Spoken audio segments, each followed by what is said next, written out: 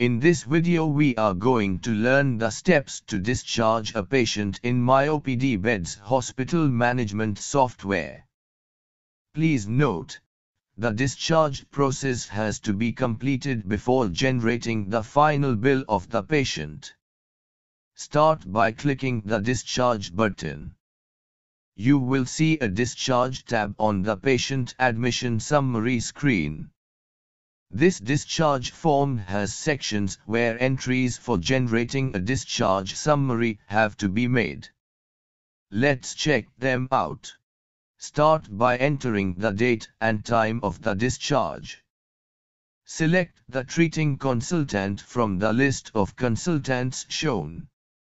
These are the consultants which are assigned to the patient at the time of admission.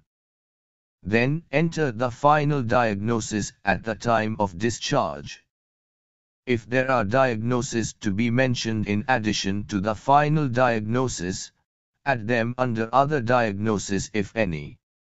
The surgical procedure section will be populated automatically if you have added surgeries under surgery details section. In treatment given section, you can enter the medicines given to patient during the admission. Enter the condition at the time of discharge, prescription to be followed by patient after discharge and any advice at the time of discharge. With that we come to the final section of entering discharge details. You can also enter instructions for patients in case of emergency. For example, we have entered a phone number to call to, in case of emergency. Then enter the discharge status and the follow-up date for further checkup after discharge. The software will automatically remind the patient at the time of follow-up date via SMS. Use the Save Draft option to save a temporary version of this discharge summary. You can keep making changes to this discharge summary as long as it is saved in draft mode.